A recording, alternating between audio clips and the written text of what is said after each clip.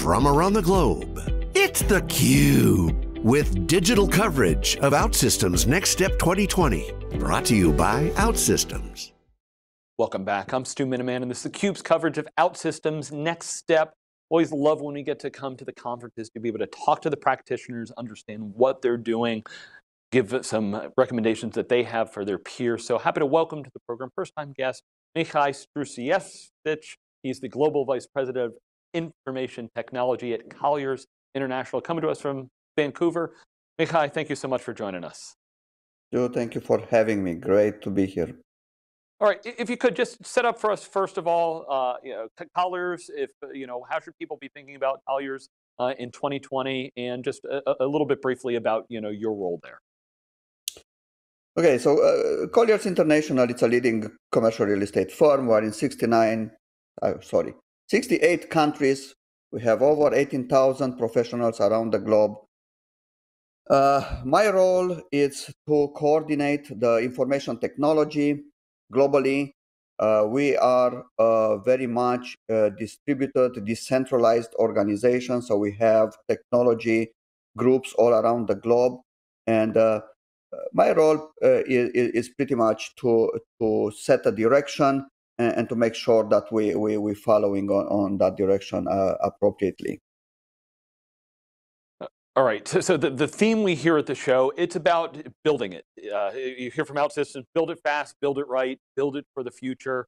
Lots of discussion in the industry about how you need to modernize, and a lot of that is building new applications. So if you could, how does that application portfolio modernization fit in your environment? What are some of the business things that are driving you to build new applications? Well, thank you for asking me what are the things that are driving, because that's one of the themes that I keep bringing up, that you have to start with that. You have to start with why. Why do you even build applications? So what's happening in my mind, or at least I can tell these days, is that the environment, the business environment, not necessarily the technology environment, but the business environment is changing, and it's changing very fast. And we need to adapt to that. We need to adapt to new ways of engaging with the clients, for example, or to providing a service, or to, sometimes we just call it and say we digitize, and that's the whole, digital transformation story there. But that's the reason why you need applications, because applications are, end of the day, what makes us more efficient in what are we doing. That's where the machine interacts with humans, right? Behind that, you have the infrastructure and all that stuff that nobody sees. But what you see is that application in your phone. It's the application that makes you better, makes you more efficient on the time. That's why it's very important to be able to do it. And if you're just going to buy everything, you're not going to derive any competitive advantage out of it. You're just going to, use what's available. So more and more these days, we recognize that the ability to create something specific for the industry or for the organization, it's extremely important. So I think that's where the ability to build this application fits for us as well. All right, well, we've seen in general that digitization is something that's happened for a lot of years. I have to imagine 2020 has had some specific impacts on the marketplace. Everybody that's interested in real estate, there was probably a brief pause, but now things need to be more online. You mentioned mobile. I would think that being able to react fast is something that has been driving your activity. Take us inside that, and how has 2020 impacted your activity specifically?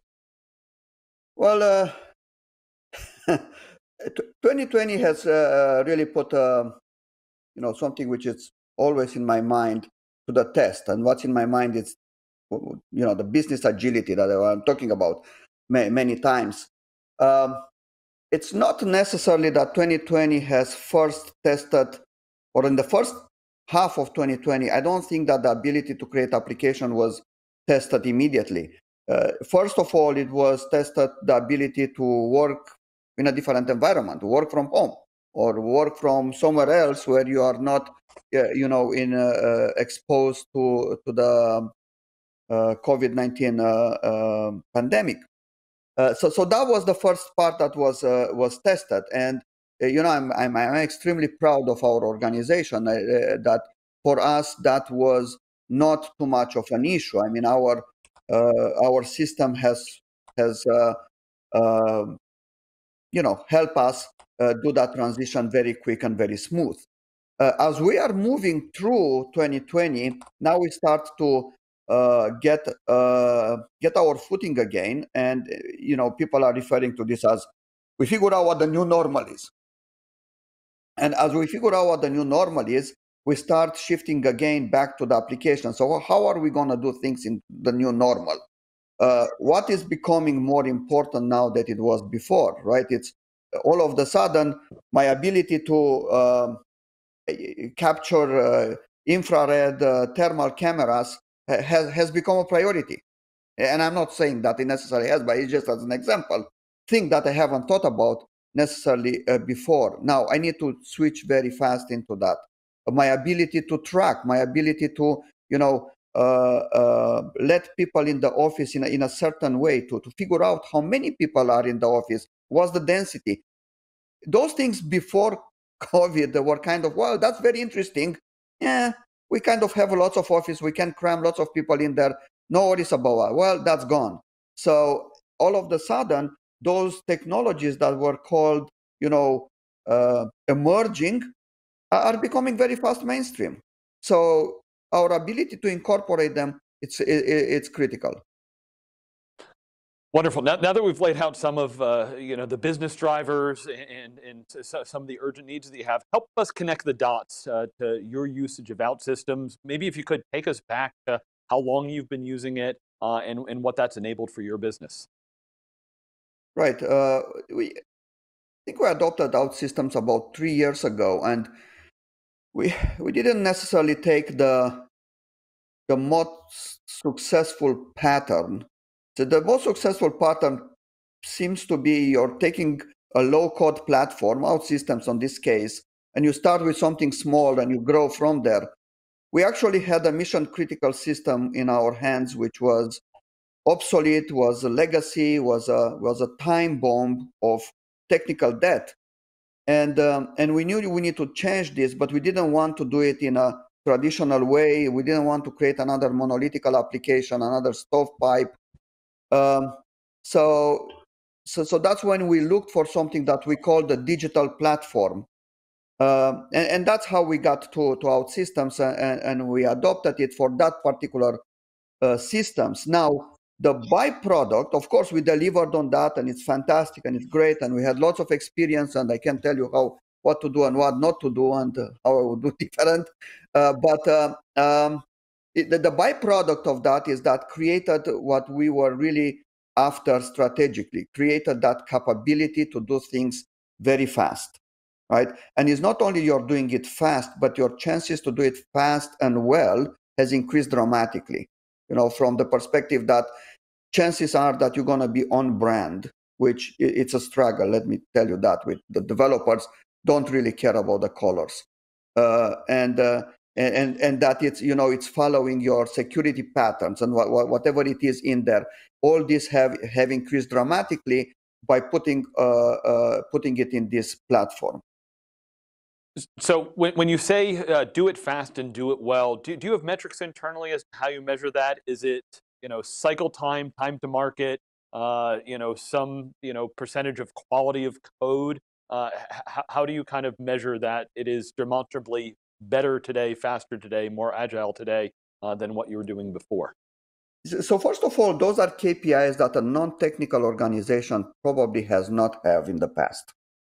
Okay, so this is something that Microsoft will measure or Intuit will measure and stuff like it, which is just the background because it's interesting. Now we start measuring, but for us it's very simple. So how many new applications did we develop in the last, 10 years? 0. Okay, we had a moment 10 years ago. We developed a lot of things, and then we will keep going and going, and that's how they get legacy. How many did we develop in the last 18 months? Well, about 19, I think. Keep growing. So I think we just start to learn what the KPI should be, because I really, I don't know. Is 19 good? It's too much, maybe? It should be only 8. So we learn on these KPIs. One KPI, though, or one measurement, is not a KPI because I didn't really make it a KPI yet, but it's a measurement. In the past, an application was built, and then, sporadically there were efforts to bring it up to date. And the business behavior, as relates to that, was very specific. They tried to cram everything during the project time, because the chances that thing will ever be reviewed in the next couple of years were close to 0. Well, let me tell you how the new application that we created, the core one, that mission critical, it's on a release cycle, a weekly release cycle. This is unheard for our organization, and I'm gonna tell you that in my 25 years of managing applications and IT in various industries, non-technical industry, that's critical, I will never achieved with anything that kind of pace. So do I have clear KPIs to tell you this is way better? No, but I can tell you that there are a whole bunch of things that are emerging, and we will start measuring in the future, that are clear indication that we're in a better spot than we used to be. Well, right. It's the measurements that are important to your business that matters. Obviously, clear. You've unlocked new capabilities that you didn't have before. It was 0 applications, and now, as you said, you know the why. You're delivering value to the business. You understand what it takes to do that, and that general discussion of like, well, everybody's becoming a software business. I think you've laid out some of that, at least in where you are right now. Why that's important for your business. So you mentioned there's some things you've learned along the way. I'd love to hear your journey of 3 years, looking back, certain best practices you've seen out there. Share a little bit of that wisdom that you've gained. What would you recommend peers that are starting down this journey, or maybe need to take a new look at how they look at their software development? What would you share with them? Yes, we learned quite a bit. The fact that you get the tool in place, it's really not enough to see the benefit. We grossly underestimated the resistance to change inside of IT. So, if I would give somebody an advice, I would say, well, if you are in a typical North American organization where people matters, and what they think and what they do matters, and you can't just be some kind of a dictatorial leader, then you have to give yourself time, because people need to understand the benefits of the platform. The low code is not something that is necessarily immediately embraced by even the brightest developers, and unfortunately we've seen great people leaving us eventually, because they simply didn't buy in the concept. So to anybody who starts this journey, I would say, do not underestimate the psychological change that needs to happen in order to become efficient at this. Then it's another interesting one. There are many, but those two I think are interesting. You're gonna be, for the first time, probably way faster than the business respond. And this is something that, again, I haven't seen in the past in my career, where you're developing things and you have a question, you come something, and you ask the business, so how should this be? It's it's left or it's right, and the question is straightforward, and the business is scratching their head, and it's like, well, this is not a simple answer. I really don't know. I need to think about it. And the business may think a couple of days, and in that time you're not coding if you didn't plan properly. So you are so fast that if you are not managing your pipeline and you are not accounting for the fact that the business won't be able to keep up with you and will need to have time to think about certain things, you're going to have a whole bunch of dead times. Now, you can fill them with all kinds of things. You can pay technical debt that you build in your previous agile cycles. There's a whole bunch of things to do, but you need to account for that. And as I said, I never seen it before. And I always, IT was trying to catch up to the business. It was for the first time that I actually see this thing reversed. And it's uncomfortable. I saw this becoming uncomfortable actually for the business. It was, perceived that, oh, you're putting a lot of pressure on me right now. Well, yeah, but you know what? If you want me to be fast, you need to respond fast. So it's kind of dynamic that is changing in a very interesting way. Eventually, I would say, and it doesn't take a long time, but eventually everybody is generally happier. I was just talking the other day with, our VP of North American accounting, who's one of the stakeholders on this product, and she said, "Wow, yeah, this is so much better than anything we did before from an experience perspective, not necessarily from a feature by feature, which is also extremely different and much better." But yes, two things: psychology of the developer and the velocity that the business can provide when you are developing on this high productivity platform. It's something you need to keep in mind.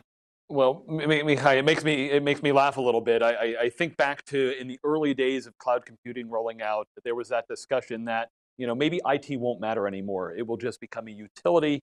And the discussion, most CIOs that I talk to, people in IT, is that IT needs to be responsive to the business and actually can reach a point where it is a major driver for that business. And so that agility, that speed that you talk about, is helping to really bring things together and help have you need to have that common vision.